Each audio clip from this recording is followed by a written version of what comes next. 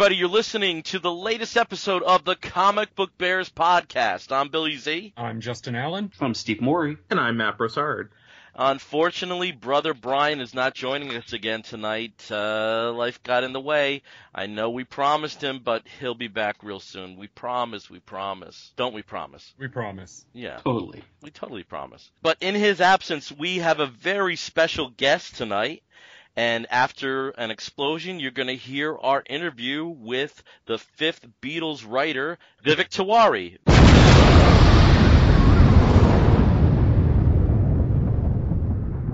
Okay, everybody, we're back, and we are very proud and privileged to bring to the show Mr. Vivek Tiwary of the Fifth Beatle fame. Vivek has been a co-producer for a number of Broadway productions, including Green Day's American Idiot, A Raisin in the Sun, The Addams Family, and his Broadway productions have garnered a total of 25 Tony Awards, stemming from 44 nominations. But in terms of the comics world, he might be best known as the writer of The Fifth Beatle, the graphic novel that came out in 2013 from Dark Horse Comics with art by Andrew Robinson and a little bit by Kyle Baker. Vivek, thank you for coming on to the show. It really is a pleasure to be able to talk to you for this next hour or so. Thanks for having me, guys. Okay, well, we do have a stock question for anybody who comes on to our show, and that is, how did you get into comics in the first place? Yeah, I have been reading comics for literally as long as I can remember. I often say that I probably learned to read by reading comics. I mean, my earliest memories of reading are sitting on my mother's lap reading, we called it Tintin, because my mom had a European background, but in America we know it as Tintin. I often goof around and I say it was Hergé who taught me how to read. I grew up reading Tintin books. To a lesser extent, I also read Asterix comics, when I was a kid. And comics have always been with me. So I got into it, I guess, really, to give credit where it's due, through my parents. Ever since I was a child, I've been reading comics. Okay, and in terms of the Fifth Beatle, if I were somebody who knew nothing about the Beatles, like, say, a Martian or a millennial, how would you describe what the terrain is that the Fifth Beatle covers? Yeah, so the Fifth Beatle, the subtitle is the Brian Epstein story, and it's the story of the man who managed the Beatles. So as you said, if I was going to describe it for somebody who didn't know who the Beatles were, I would say, it's about this 26-year-old gay Jewish kid from a dirty port town in the north of England in the 1960s, which basically right there, you're describing the ultimate outsider, a young person facing a tremendous amount of prejudices and personal obstacles, who discovers a local rock and roll band that he believes, with his help, with his packaging and presentation, could change the world. And he decides to take on the management of this band. He cleans them up. They're completely unprofessional when he discovers them. They're playing basement clubs, smoking on stage, drinking on stage. He cleans them up. He puts them in suits. He gives them an image. He suggests matching haircuts. And then he gets them a record deal when no one wants to sign them. He convinces Ed Sullivan to book them when a British band has never made an impact in the United States. He really engineers a frenzy around the band, who we know are the Beatles, and that frenzy is called Beatlemania. Brian was the guy that engineered Beatlemania, and the world got the Beatles. And part of what's beautiful about that is, in the Beatles, Brian saw a band that had a great message of love to share with the world. So again, for that Martian who didn't know the Beatles, he was somebody that identified a pop culture phenomenon that was important, that was going to spread a lot of love and happiness and belonging into the world. And he wanted to spread that message all over the world, and he was the guy that made that happen. And in terms of Brian Epstein, what really attracted you to his story? Yeah, so I've kind of touched on some of this already, but I grew up, as I mentioned earlier that my earliest memories of reading with my parents were reading Tintin books. Well, some of my earliest memories of being with my parents are also listening to Beatles music. My parents were huge Beatles fans, and I often say that I listened to the Beatles before I was born, because they played the Beatles in the house while my mom was pregnant. So I really grew up a huge Beatles fan. And when I found myself in business school in 1991, I was dreaming about working in the arts and entertainment industries and not not finding a lot of resources at my school. I was at the Wharton School of Business, which now has quite a number of resources for young people interested in the arts, but back then it really did not. And so I took it upon myself to kind of study the lives of the great arts and entertainment industry visionaries. And I thought that, being that lifelong Beatles fans, I believe that the Beatles and Brian, their manager, kind of wrote and then rewrote the rules of the pop music business. So that's what led me to a study of Brian Epstein. So initially I was a business student looking for business stories, as I wanted to know, how did he come up with the suits and haircuts? How did he get that record deal when no one wanted to sign them? How did he convince Ed Sullivan to book them when a British band had never made an impact in the United States? Those were the stories I was chasing. And I got those stories and they were incredibly inspiring. And I could have stopped right then and there, and that would have been a great worthy story to have uncovered. But to get to the heart of the answer to your question, it was discovering his personal story, which I'll be the first to admit I wasn't even looking for when I began my research. I could have cared less about his personal life. But discovering that he did all this while being gay at a time where it was against the law to be gay, it was literally a felony in the UK. Jewish at a time of pervasive anti-Semitism, and from Liverpool. And Liverpool, prior to the Beatles, was a port town that had no cultural influence whatsoever. So, in Brian, you've got the ultimate outsider. And I always say, I never had those kinds of obstacles in my life, or that degree of obstacles. But when I found myself, a young man in his early 20s of Indian origin, and I didn't want to become a doctor or an engineer or go into technology, which is the kind of things that young people of Indian origin who have some means are expected to do, I didn't want to do that. The Brian Epstein story really inspired me to chase my dreams. I always say that the message of the Brian Epstein story is that no dream is too impossible and no person too unlikely to realize that dream. And when I found myself a young Indian kid who wanted to do something that young Indian kids are not supposed to do, that message was extremely powerful. So that's really why I've been stuck on the Brian Epstein story for literally more than half my life. Okay, and also with your theatrical background, did you ever think about attacking it from that perspective, or were you thinking comic book from the get-go? Yeah, it's funny. When I first decided that, as I mentioned earlier, I started studying Brian just for personal enrichment, for inspiration. I wasn't doing the research to write a screenplay or to write a graphic novel or anything like that.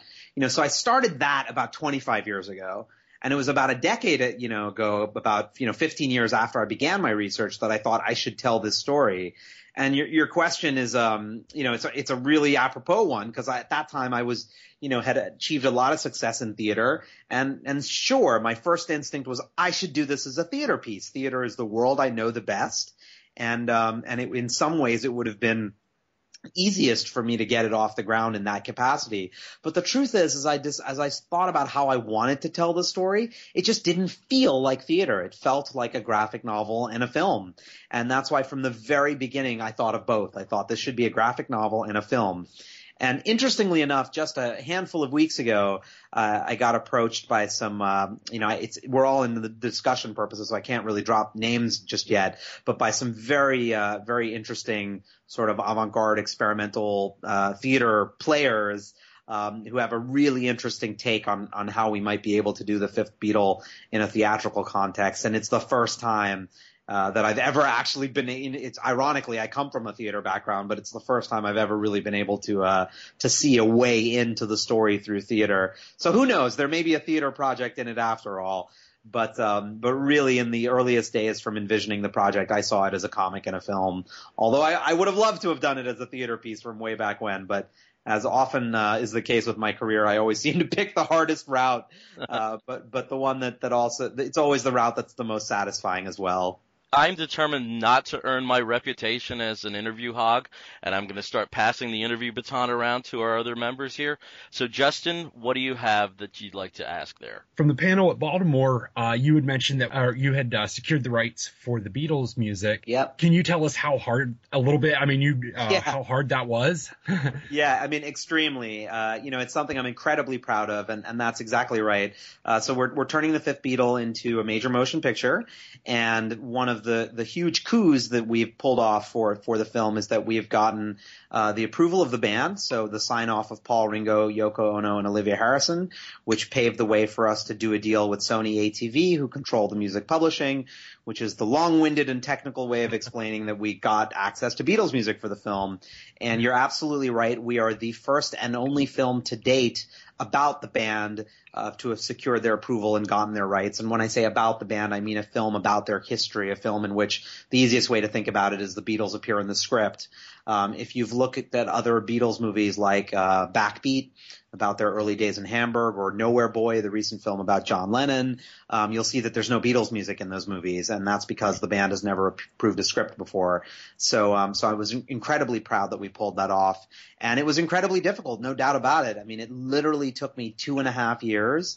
I often say that it's kind of like life imitating my art. In the Brian Epstein story, he got turned down by every single record label when he was trying to sell the Beatles, and finally he got a deal at EMI through George Martin. And similarly, I literally in my files I have 4 rejection letters from the Beatles company. A low level person saying, thank you for your request, but it's been denied. And then I thought, okay, well, if the low-level guy says no, I need to get to the mid-level gal. And the mid-level gal said no. And so I said, okay, I guess I need to get to the upper-level executive. And the upper-level exec said no. So I guess I got to get to the president. And when he said no, I was like, I guess I got to get to Paul and Ringo. I just would not take no for an answer. And that kind of persistence and determination for what really is a passion project for me eventually paid off. And, it did. It took about 2 years to get their approvals, and then about an additional 6 months just to negotiate the deal. I mean, once we got their approval, it was still complicated to work out all the legal intricacies. So it was to be cheesy and quote a Beatles lyric, it was certainly a long and winding road, but well worth the effort, I think. Even though it is the Brian Epstein story, I feel that if we were making a film about Brian and people came and they didn't hear any Beatles music, they would understandably feel cheated. So I'm really proud that we're able to tell the story properly and use their music. It has to be very satisfying to know that you do have the approval from the remaining Beatles in the family for this project. Oh man, it's a great thrill and an honor and also a responsibility. I take that very seriously. I feel that, the film has to be great. I mean, we have to do right by this project, not just because I'm proud of my graphic novel and it's a labor of love for me, but because the Beatles gave me unprecedented access. And, I certainly don't want to put words in their mouth, and I don't know exactly why they decided to approve it, but I suspect, the way that it seems to me is in large part it's because that they care about Brian's legacy, and they realize it's time that Brian's story is told. And if I can pat myself on the back a little bit, I think they were pleased with the way I was telling it. One of the great thrills of this throughout the history of this project was I got a note from Paul McCartney saying how much he enjoyed the graphic novel and complimenting Andrew on his artwork and complimenting us on the way we were telling the Brian Epstein story. Those of you who are listening that are Paul McCartney fans, you'll probably know that Paul is a huge comics fan. And so he in particular really understood what we were trying to do here. And to get a note from Paul McCartney saying that he liked something that I did was a very, very surreal day, and it was definitely a professional highlight of my life, no question about it, and a personal highlight as well. It was a pretty awesome moment. Okay, well, you had mentioned artist Andrew Robinson, who is your partner in this project, and our resident artist is Mr. Matt Brozard. Matt, what would you like to ask there? I have to say that the Fifth Beatle has a wonderful, rich-looking, painterly quality to the visuals. How did you connect with Andrew Robinson, and how did you guys settle on a look for the story? So, it's as I said earlier, I'm a huge comic geek ever since I was a little kid, and I didn't know Andrew personally prior to the Fifth Beatle, but I did know him through his work. Being a comic nerd. I knew all the artists, and I was looking for somebody that was going to be awesome and was certainly going to do right by the story and just do beautiful artwork, but also somebody who was going to be very collaborative. As I'm sure you could tell by this point in the conversation, the Fifth Beatle is a huge labor of love for me. So this was a project where I really wanted to work with an artist. And because this was my first graphic novel, I also realized I would need a little bit of hand-holding. I might have some stupid questions that a more seasoned writer might not have of his artists. And so I really wanted to work with somebody that wasn't going to say, hey, man, I've done this 1,000 times over. Just give me the script and go away. Which certainly, Andrew, given his talent, would have been well within his rights to have that attitude. But I first contacted Andrew literally just through the business, through his agent at the time. And my initial interest was just knowing that he could do it, knowing that he would do beautiful work. But when I sat down with him for the first time, it was also clear that we were going to be very collaborative on it and that he really got the story. He right off the bat said that he was a huge Beatles fan, but understood through my script that this was not about the Beatles. It really was Brian's story at its heart. Yes, it's a great Beatles story, and obviously the Beatles story is at the forefront of the Fifth Beatle, but really at its core, it's about the guy that discovered the band, and Andrew got that right off the bat.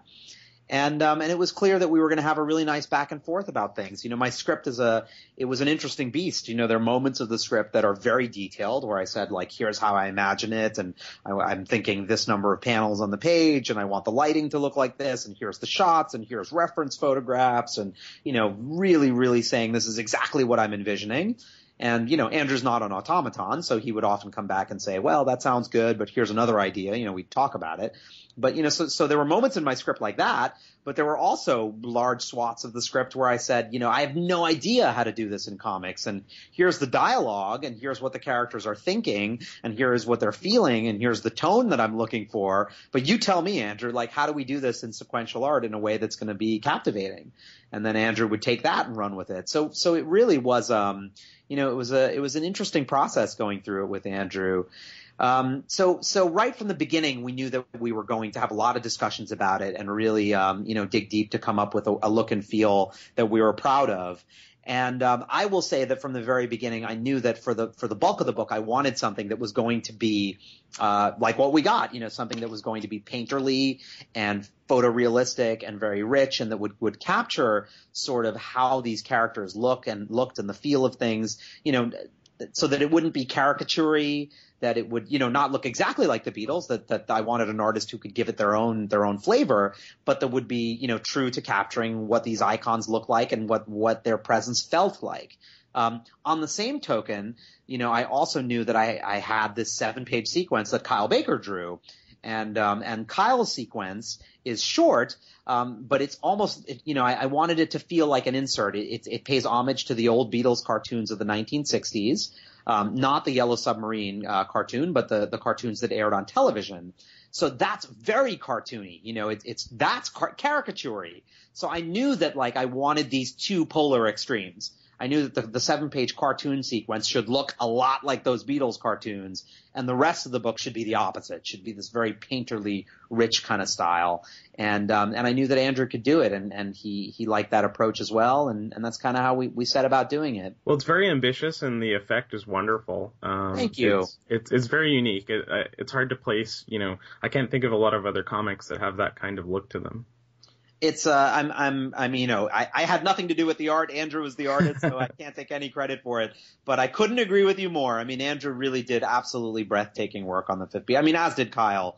But Andrew, who did the majority of the book, it really does literally just take my breath away. It took Andrew about 4 years to paint that book. Every single page is a canvas, is a painted piece of art.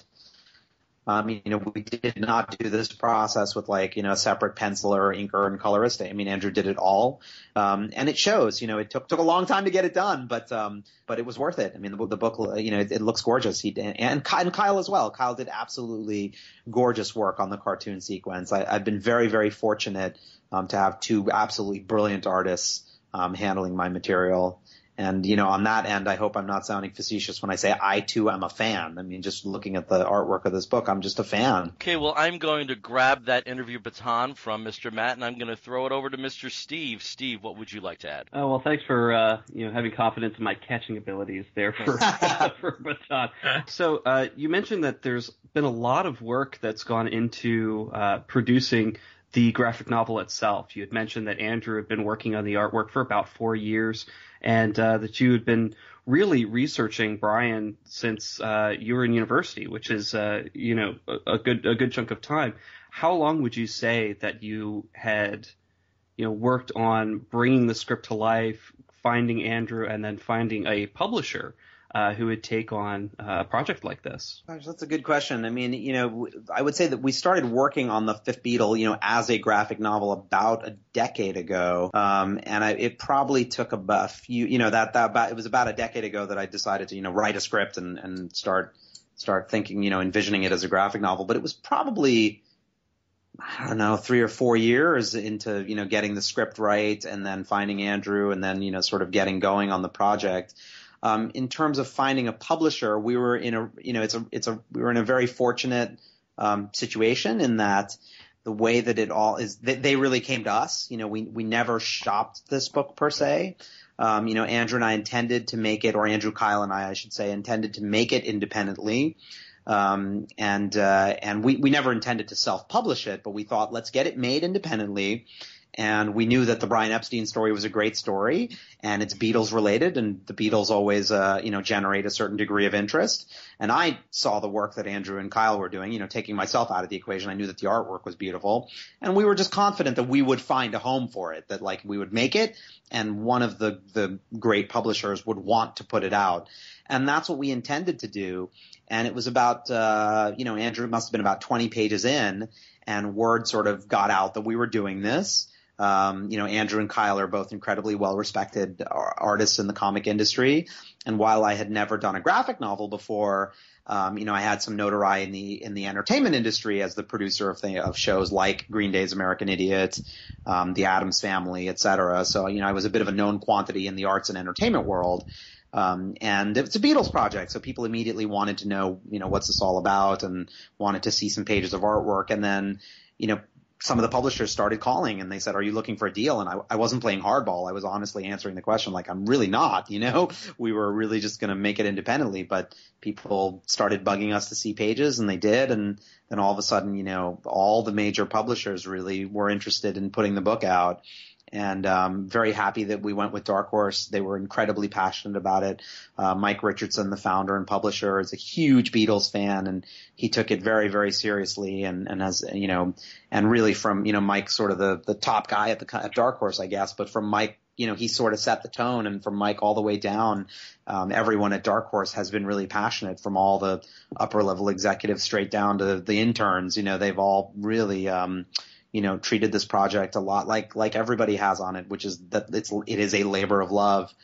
So it's been a really great process kind of putting it together. But it took a number of years before we hit that place of cruise control where we were just kind of getting pages and working on the creative. It took a while to get it all together. Well, yeah. And it just, of course, the result is pretty stunning. So, congratulations on that. Now that we're coming up on the 2-year anniversary of its publication, which is incredible. Isn't that crazy? Yeah. In just a few weeks, it'll be 2 years. It's amazing to me how the book is still doing so well and still getting so much interest. And it's really, and it's, it's been wonderful to just watch it, sort of watch new fan bases kind of discover it. Obviously right off the bat, you've got Beatles fans and you've got comic fans. But, the LGBT community embraced it, and the Lambda Literary Foundation, which is, sort of the highest LGBT literary foundation, named it a finalist for best LGBT graphic novel. And the Jewish community are discovering it, because they're embracing, the fact that Brian was a Jew, working in a time of great anti-Semitism and also at a time where, this might sound strange to modern ears, but when Brian was doing his thing, Jews didn't work extensively in the music industry, especially not in the United Kingdom. He wasn't the only one, but they were few and far between. That's obviously changed over the years, but at the time that was the case. And it's just amazing to watch new groups of people discover this book. And I love it when I meet Beatles fans who tell me, the Fifth Beatle is the first graphic novel I've ever read.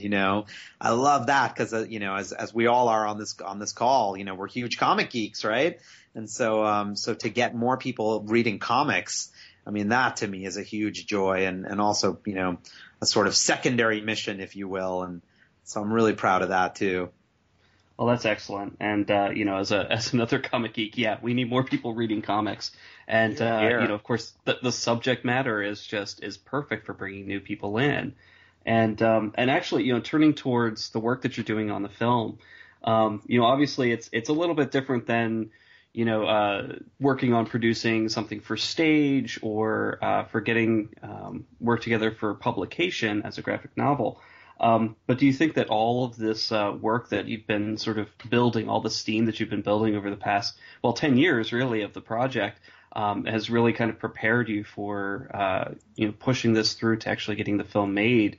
And it sounds like you're well on your way because of course you've got the rights for the music and, you've got a lot of interest obviously from directors and from possibly from other movie studios and working with us. How is that process going right now?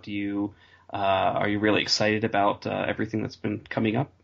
Absolutely. I mean, this working on the Fifth Beatle, the amount of times that I've used the phrase, this is a dream come true. I've said it so often that I probably begin to sound like I'm being disingenuous, but there have been so many levels of just, there's another dream come true, and that's really how it feels with the film. I mean, it really is coming together. I wouldn't say smoothly, nothing is ever smooth, it takes a ton of work and I've been at it for a long time. So smooth might not be the right word, but certainly, brilliantly. I mean, it's just so much fun. And everybody, as I said, everybody who's involved in this project thinks of it as a labor of love. And you're absolutely right. There's no question that having worked on the graphic novel so intensely all these years has served me in good stead, both to have the stamina and the perseverance and the confidence to know that this story and the way we're telling it is right. It's the right way to tell it. People are responding to it and it's going to be good. And so I've had the confidence to put that message into the world for the film and to make sure that we do it right and to know that we're going to get a director who's going to be passionate about it, because I've known from experience that if you wait and you do this slowly and properly, you will find the artist or whoever, the creative team member that will be passionate about it. So that served me in good stead. And there's no question of the hype and the buzz and all the excitement around the book, all the awards it's won. It was added to the Rock and Roll Hall of Fame. I mean, all this crazy stuff that has been showered on the book. There's no question that has created a lot of buzz in Hollywood and within UK film circles. And that's also propelled the momentum of the film forward exponentially. The truth is, from the minute I envisioned the graphic novel a decade ago, I also envisioned a film. So it's a bit of a mistake to think that, that we made this graphic novel and it did really, really well. And then, all of a sudden now we're making a film or they, whoever they are, have decided to make a film in the wake of the success. And they is really we, it's us and we're adding new people to the team every day. But that's not really the case. I envisioned the film from the very beginning, from when I envisioned the graphic novel. In the earliest days of this project, I had written both a graphic novel script and a screenplay, and I was developing them both on parallel tracks. And at some point it became clear that the graphic novel was taking on a life of its own and would be finished first. And then so I shifted my efforts there, and it was clear that the book would come out first. And as a result of that, it would inform the film. But it really, the film has been a long time coming, and it really is a dream come true to watch it all sort of, again, I don't want to say fall into place, but to watch it come together, to use another cheesy Beatles lyric. But there you go. With the graphic novel being out and published, it's almost like you have a built-in storyboard and script sort of ready to go to kind of inform how the film might look in the future. Do you kind of see a maybe a new vision for the film, or would you like it to sort of follow the graphic novel, maybe the feel and the look? Yeah, so the answer is kind of a bit of both. Definitely, the graphic novel really captures the look and feel and tone, and the sort of balance of it's a weighty story. It's obviously covers a lot of serious ground, what it's like to be gay at a period where it's against the law. Brian dies at the age of 32, never having had a proper boyfriend from an accidental overdose of prescription pills, some of which were given to him to help cure him of his homosexuality. These are all very heavy topics, but it's also tied into the Beatles' history and all the love and that unleashed into the world. And the Beatles were funny and they were fun, and there's also a lot of whimsy to the story. So I feel like the graphic novel does a really good balance of capturing the seriousness and the weightiness of the story while also being very whimsical and funny in parts. And there's dream sequences and hallucination sequences and fantasy sequences. Those of you who read the book know that there's this whole matador image that kind of weaves its way through the book. And, I want the film to have all of that. However, we are not presenting the book as a storyboard for the film. I do want a director that loves the book and that gets the sort of what we did with the book and again, the tone and the whimsy of it. But I'm saying, don't think of the book as a storyboard. I want the film to be its own vision. And I will tell you, all the guys and gals that we're talking to, the directors who are interested, they are all directors of note. They're directors who have vision. They're not folks who are going to want to just take something that's all there and shoot it. I think that what they did with Sin City was absolutely gorgeous. Robert Rodriguez took that book and really used it as a storyboard and put the book on film, and it looked amazing and it really worked for the film. That's not what we're trying to do here.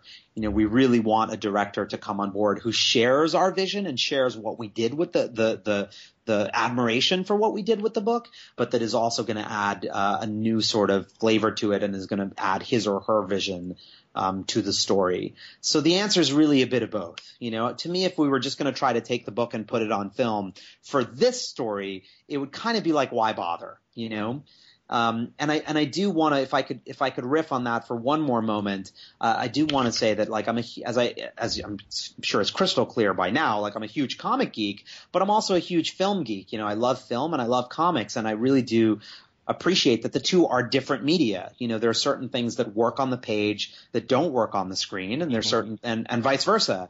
And so, the film's screenplay is not just the graphic novel script, reformatted for a film.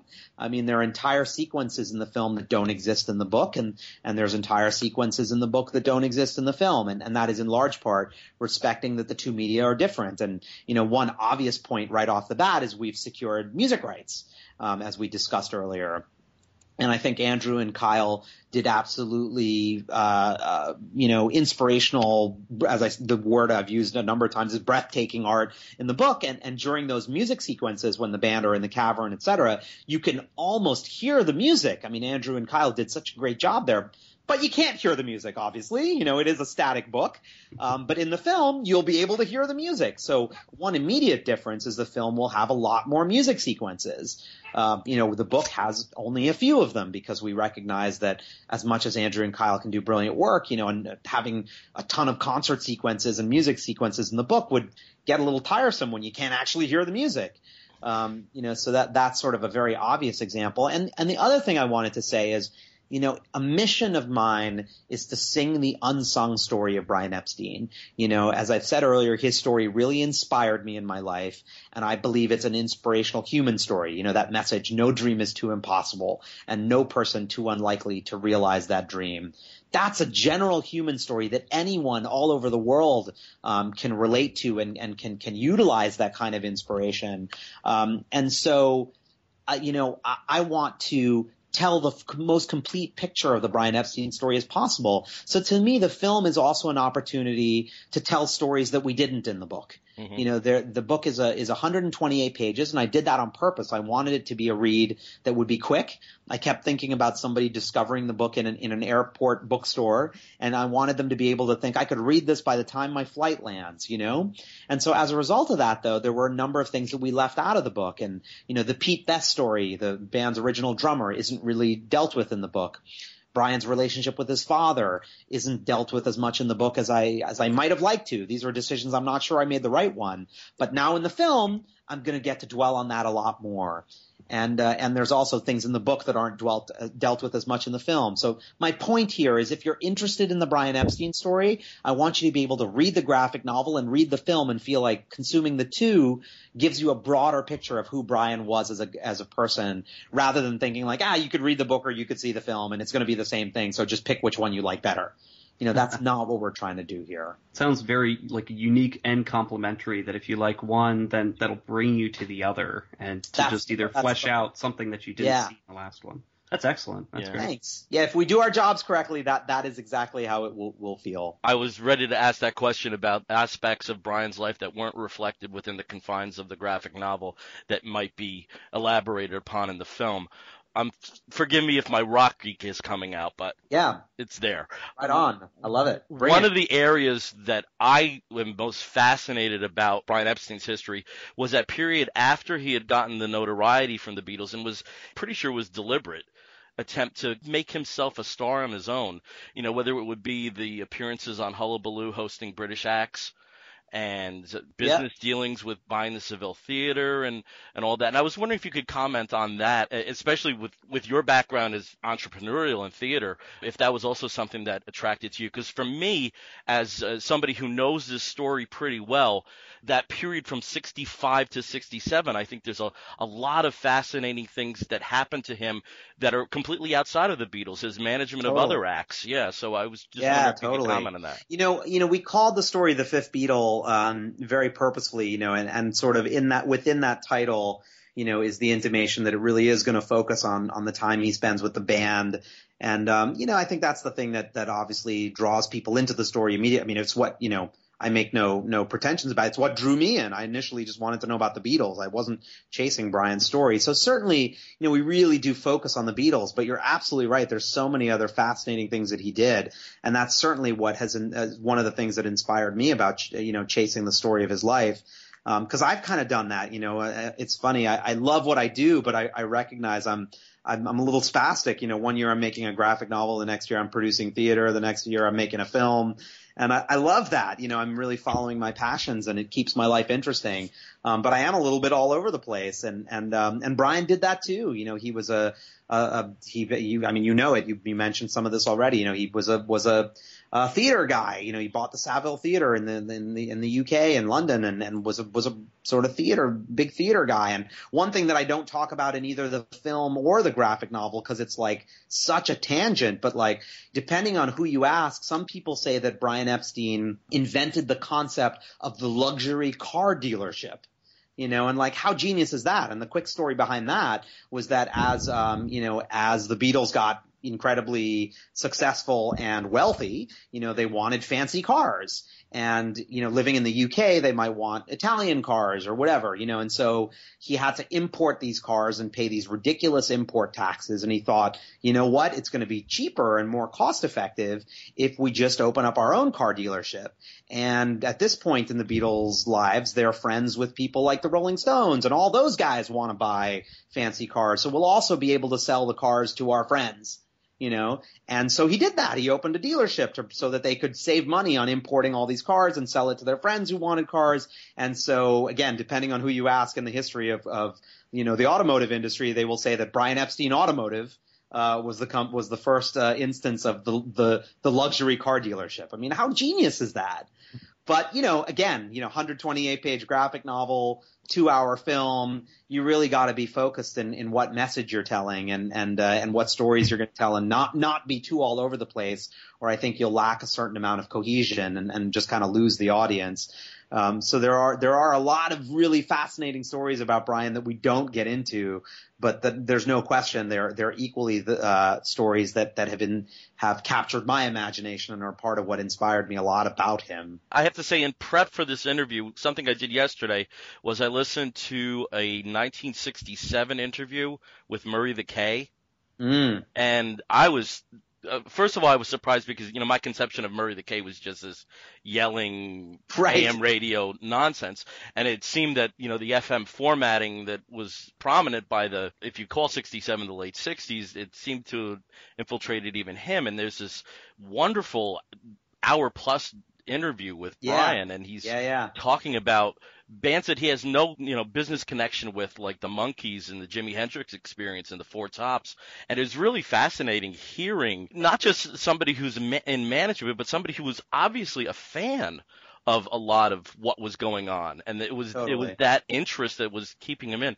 I was also wondering, and again, this is probably my most extreme Rocky question, when you were investigating, for lack of a better word, Brian's life, were there any other managers from that time that you found to be very interesting? Because there's a lot of great characters, like whether it's Led Zeppelin's Peter Grant or Don Arden, who's actually Sharon Osbourne's father, and his stable with Small Faces. So I was just wondering, were there other managers that you thought, wow, maybe there's something here too? Oh man, so many. And you nailed the one that is most fascinating to me outside of Brian, and that's Peter Grant. The legendary manager of Led Zeppelin. I mean, what a colorful story. I mean, the guy was a genius. I mean, he's known, if people know anything about Peter Grant, they think about these crazy stories that he did on, managing the band on the road and all these ridiculous road stories that happened with Zeppelin, but he was also just a genius businessman. That's a fascinating story. And the sort of first managers of the Who, Lambert and Stamp, and there's a wonderful documentary that was that just came out or came out, I don't know, sometime earlier this year, called Lambert and Stamp, that I encourage everybody to read. But Chris Lambert and Terence Stamp, I mean, absolutely amazing stuff that they did for the Who. Again, completely fascinating story. And we touch on this a little bit in the Fifth Beatle, but Colonel Parker, who managed Elvis. To me, that's the other extreme. I find Peter Grant and Lambert and Stamp to be, inspiring stories that there's stuff I can learn from about what to do with my life and enrich my life from reading their stories. Whereas Colonel Parker to me is kind of the opposite. I think Parker was, speaking poetically, I think Parker was a vampire. And those of you who've read The Fifth Beatle know that that's kind of exactly how we portray him in the book. The sequence that he appears in the book, he grows increasingly vampiric. And for those comic geeks in the audience, I will say that you'll get a kick out of knowing that, one of my notes to Andrew Robinson as he was doing that sequence is like, make him look increasingly like a Temple Smith vampire. And I think Andrew nailed that pretty well. So the Colonel Parker story, but another amazing, rich and fascinating rock manager story. It's just an ugly one. I think the way he treated Elvis, I think was, on one hand, he made Elvis's career. I don't want to get off on too much of a tangent on that, but he did. He really made Elvis so the success he became. But he also sucked him dry in a lot of ways. Yeah. So really, just the rock managers of the 1960s, it's so rich with story. I mean, these guys were defining the industry and they were turning, Brian Epstein said the Beatles would elevate pop music into an art form. And I think they really did that, but there were a lot of bands that walked through the doors that Brian opened. And the stories of how they did that and what they did with that once pop music was becoming an art form is just incredibly fascinating stuff. And I think with Colonel Parker, what you have there is the one extreme example of complete creative stiflement, where Brian and some of the other managers you mentioned completely encouraged that blossoming of creativity that happened at that time period. Yeah, totally. Yeah. Totally. Yeah. Just because I was talking very quickly and I always like to correct myself when I make a mistake. Lambert and Stamp, it was Chris Stamp and Kit Lambert. their names. Right, and I think where I said we understand that because Chris Stamp is Terrence Stamp's brother. exactly. So, yeah. So. And for those of you who are listening closely, Terrence Stamp did not manage the Who. Right. But Chris Stamp did. And so, and truly, I really do encourage everybody to see the Lambert and Stamp documentary. Right. It's fascinating. And again, with Kit Lambert, another not so happy story in the end. So Totally. And really, in a lot of ways, not unlike the Brian Epstein story. yeah. I mean, Lambert was also a very flashy guy who liked being a bit of a celebrity and was gay at a time where it was against the law. And I think he I don't think, I mean, it's obvious that he suffered from that. It was a very difficult thing for him. Justin, anything else you'd like to add? In a perfect world, who would you cast as Brian Epstein? I hope you won't mind that I'm not going to answer that question. Okay. And it's only because there are a number of folks we're sort of batting around and talking to right now. But the truth is, the one thing I will say, and this goes for everyone, for the director and for the actor, it really is a matter of passion. The best actor for this is the one that's going to be the most passionate about it. Brian was not as iconic a face, at least not to people today. I'm certainly in the 60s, his face was quite well known, but it isn't today. So I care less about finding an actor that's gonna be a good lookalike, and I care much more about somebody who's gonna capture the feel and the emotion and kind of what it was like to be Brian. Somebody who's really gonna be passionate about getting into his head and portraying that story.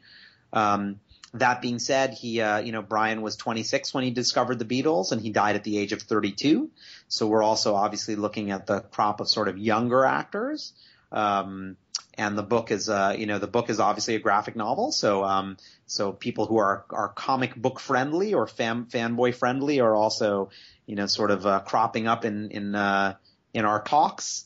So I'm sure with that in mind, you could probably come up with the list of the 10 or 12 guys on that list. And That's awesome. and I will say, this is a good moment for me to plug keeping in touch. But we have a Facebook page at the Fifth Beatle, and we're on Twitter at Fifth Beatle. And I really am being serious when I say we take comments from our fan community very seriously. So anyone who has thoughts on who should play Brian, or any of the Beatles for that matter, I'd love you to post it on our Facebook page, or send us a message on Twitter and let us know your thoughts, because we really do take that stuff pretty seriously. Okay, great. Matt, anything you'd like to add? I was just going to ask, how can people find copies of the Fifth Beatle? How is it offered? Well, thank you for asking. It shouldn't be terribly hard to find. It should be at all the major booksellers, as they say. Online, it's certainly at Amazon, Barnes and Nobles, IndieBound, any number of the great online record stores. And it should be at comic stores everywhere as well. The book, has done extremely well in the comic market, won the Eisner Award, won 2 Harvey Awards. So the comic community and the comic retailers have been huge supporters of this project. So there isn't a comic retail store that, if they're not carrying it, that doesn't know about it. So certainly, if I may, I would encourage anyone who'd like the book to go into their comic store first, and please support your local comic book shop. Hear, hear. And ask them to order it if they don't have it. But failing that, you can certainly get it online as well. And Steve, how about you? Oh, nothing more to add other than I think you had mentioned, as Matt had said, there are many different ways to get the books, but what formats do you actually have available? Well, thank you for asking that as well. So there are 3 formats of the book. There's the and all 3, I will say right off the bat, have the same story. They're all hardcover and they're all on high quality paper. So any one of the 3 editions will do you right if you're just looking to get the story and to experience the artwork. The regular edition is the regular edition, and it just has the story, and again is in a nice hardcover format. There is a mid-level collector's edition, which is exactly like the regular edition, except it's printed on a sort of canvas cover and has a fairly lengthy section of bonus materials, an art gallery section that Andrew put together, including early sketches that he did of Brian and the Beatles, where he was working through the faces, and sketches where he didn't quite get it right and was still kind of working through it. alternate covers that we liked very much but didn't think were totally right, and I love the cover we finally went with. But there were a number of really cool ones that we wanted a chance to share with the world as well. And then I put together a section of Brian Epstein memorabilia that I've collected over the years. Brian's business card, an early Beatles poster when Pete Best is still in the band that Brian used through his record stores to generate interest for the Beatles. A number of really cool Beatles stuff. And because it's Brian Epstein focused memorabilia, it's actually stuff that even a lot of Beatles fans haven't seen. So it's pretty cool bonus stuff. And then finally, there is a limited edition version of the book, and we only made 1,500 of those, and those are signed by myself, Andrew, and Kyle, and numbered. And they're like the collector's edition. They have all the bonus materials, but it also comes with a wraparound cover in a slipcase. And with an exclusive piece of tip-in art at the front. It really kind of looks and feels like an art book. And as I said, we only made 1,500 of them. And I do believe you can find one if you kind of go online and look for it. I don't think they're impossible to find, but they are increasingly rare. And then I think we may have discussed this earlier, but sometime next year, we haven't exactly set the date on it yet, we'll be putting out a trade paperback as well. And my hope is that the trade will also include some material from the film. As the film gets going, there might be some additional bonus materials that we can pull from the film that we can also include in the trade. So the trade would also not just be a rehash of something you've already seen, but that might also have some neat stuff. So we're going to wait until we have something special to put in the trade before putting out a trade. Okay, and then lastly, is there anything non-Fifth Beatle related that's coming up in your world that we may be seeing soon? Yeah, thank you for asking. There's a number of other projects I'm working on, from a writing standpoint, I am working on a young adult novel called Asha Ascending, and it's about so the log line. Is in a world where teenagers access the internet through surgical implants. This brilliant girl coder has to help an irresponsible party boy save his mother's life as they rush to unlock a code to immortality. I know that probably sounds very convoluted, but it'll make more sense when the book comes out. And while that is a novel, it is a YA novel, so it's not a comic book. It also is going to have quite a bit of art in it. And the artist Sarah Richard, who's amazing, Eisner-nominated artist, she might be best known for her cover art for My Little Pony, but she does a tremendous amount of work outside of that. She's not just a children's artist. She has actually a Justice League tarot card set that I believe is coming out any minute now. She's amazing. You could go to sarahrichard.com to see more of her work. And she's collaborating with me on this novel. And, the idea is that every 10 or 15 pages or so, there'll be a beautiful piece of art that like comics will move the story forward. It's not just a piece of art that sort of, serves as a chapter heading, but a piece of art that is used for narrative purposes. So I'm really, really excited about that. And Sarah and I are still discussing release plans, but our intention is maybe by the end of the year or certainly early next year, we'd like to be able to start sharing that with the world, maybe releasing a chapter at a time for free online just to generate some feedback from our fans and generate some early interest in the book. So please do keep your eyes out for that. My website is tiwaryent.com, and I'm also on Twitter at Vivek J. Tiwary, and I'm also on Facebook, and I accept every friend request of anybody who wants to follow what I'm up to. So you'll be able to learn more about Asha Ascending through that. And then I do have a couple of comic ideas that I'm fleshing out right now. But I would say that by the end of first quarter next year, you will definitely be hearing what my next comic project is. There's a few things I'm tossing around and in discussions with some of the amazing publishers, and so there's going to be something really cool to announce in the comic world shortly. And then outside of comics and writing altogether, I am also working with Alanis Morissette, and we're adapting her album Jagged Little Pill for the stage. I mentioned earlier I was one of the producers on Green Day's American Idiot, so we're kind of doing a similar thing, although the narrative will be very, very different, but the same concept of taking, a very well-known pop record and kind of adapting it in interesting sort of avant-garde ways, for lack of a less cheesy way of putting it, into a stage musical. And so I'm really excited about that. I'm not writing that, I'm producing that, but that's also a project I'm incredibly excited about and proud about. Hey, I'm excited to hear about it too. That album was my entire sophomore year of high school. So it was a big record for a lot of people. I mean, you're not alone. A lot of people have say that that's not just a favorite record of theirs, but it was a coming of age record. It's so I'm really, really excited. And again, it's something that I also feel a lot of responsibility for. I try to take on these projects that are going to inspire me and challenge me, but also things that I feel are a responsibility. Like, I can't mess that up. There are too many people who care about that record that I can't mess it up. We got to do it right.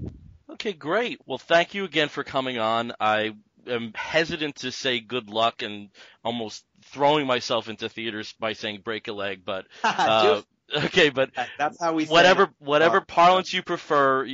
Hope everything goes well with your development of the Fifth Beatle film. Continued robust sales on the graphic novel, and we certainly hope that once you do have another comic book project announced, that you'll come back on the show and talk to us about that, because I know we were restricted in terms of time, but I know I can speak for all four of us that we could go on all night. So thank you so much for coming. Very on kind of you, and I'd be honored to come back as I roll out new projects. So thank you so much for the support. You guys have been amazing and following me from convention to convention. It's really, really kind of you. So thank you so much.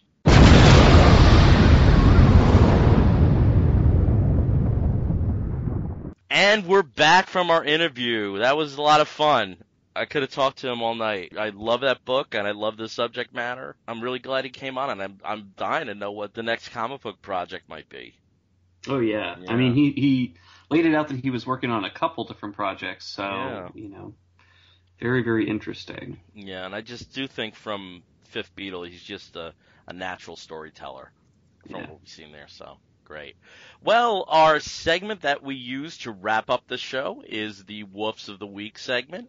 This is the point where we spotlight something, whether it be a comic book or a film or a charitable initiative or a Kickstarter campaign. Lots of stuff under this umbrella that we can talk about. We're going to go around the horn and we'll get the picks from each of you. So let's start with Mr. Matt Brossard. Matt, what is your Woof of the Week? Sure. Well, I'm really excited because there is an audiobook available for a book I'm a big fan of. It's by Dave White. It's called Exile in Guyville.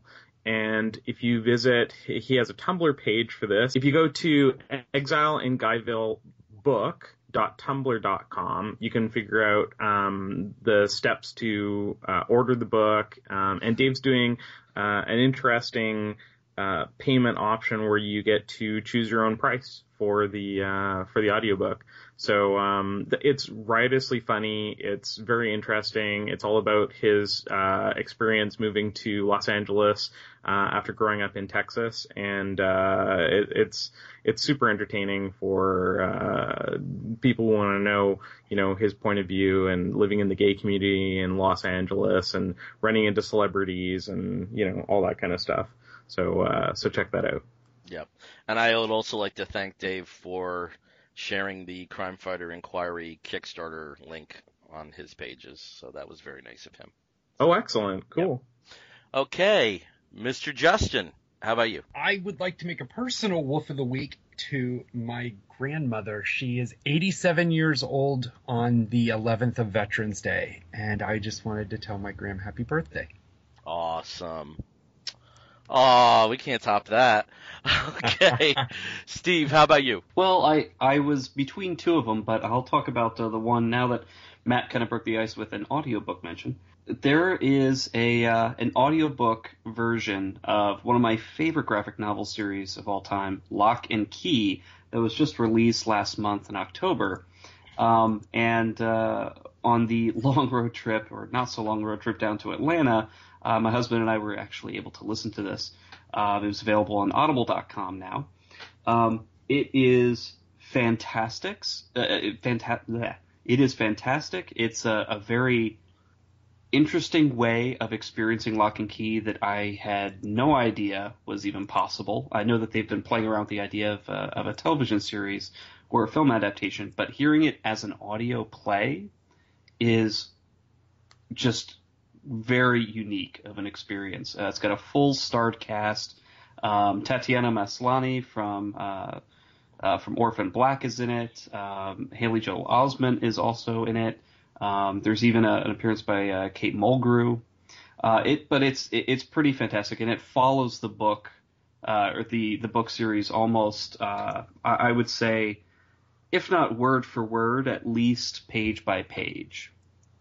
Really hits all the high points. It's not very abridged, but it is a very unique experience, and I'd highly recommend it if you love the graphic novel series, or even if you weren't too sure about picking up the graphic novel series. It is still something to experience if you are a fan of audio drama. Okay, well, I have a woof and a half a woof. I would like to say that on the last show, we briefly talked about some of the Vertigo titles, and all I'm going to say is The Twilight Children is all of that and then some. We'll talk about that next week, but maybe not a woof, but at least a roof. Okay, so look for that next week. It's a book that knocked me out, and I would not table waiting to get that book by Darwin Cook and Jaime Hernandez. Right? It's not Gilbert. It's Gilbert Hernandez. Yeah, Gilbert. And actually, by the time this airs, I think the second issue would be out too. Oh, okay, that's true. Yes, so 1 and 2 if you're in your shops. But my principal woof is to all of the backers of the Crime Fighter Inquiry Kickstarter. We closed out this past Sunday night. Our final funding, we were at 214% of our goal. And the 3 gentlemen I am on the call with right now are backers as well. So thank you, gentlemen. I would like to extend the thanks also to my partner in crime there, Mark Parman. Cannot wait to get this book into people's hands. I know it's a very personal woof, but the beauty of crowdfunding is seeing people excited about what you have planned, even more than the money that comes in and the confirmation that something's going to move on it. You know, seeing that there is enthusiasm and goodwill is wonderful to see. So thank you all. Woohoo! Congrats, Bill. Thank you. Now the great work begins. It's very nice that we basically finished the first issue with just some finalized touches, and that we can dedicate a lot of our time and resources to, from a business perspective, seeing what works best and scrambling to match a date. So I think we played this one right. So here you go. Okay, again, we are the Comic Book Bears podcast. You can listen to us on iTunes or on Stitcher Radio or on Podbean, on various platforms. There'll be some additional platforms that you'll be able to listen to us soon. We'll be announcing those fairly soon. You can reach out to us on our Facebook page, which is Comic Book Bears Podcast. If you'd like to follow us on the Twitter and the Tumblr, and am I right, Mr. Justin, the Instagram right now?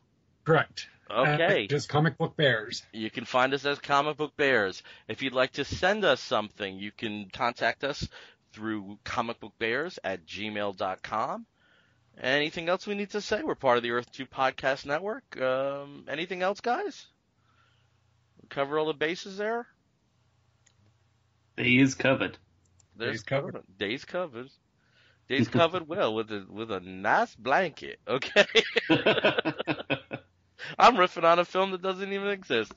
Okay, so until next time, I'm Billy Z. I'm Justin Allen. I'm Steve Moore. And I'm Matt Broussard. You're going to hear a woof and an explosion, and we'll be back again real soon. Take care, everyone. Whoa!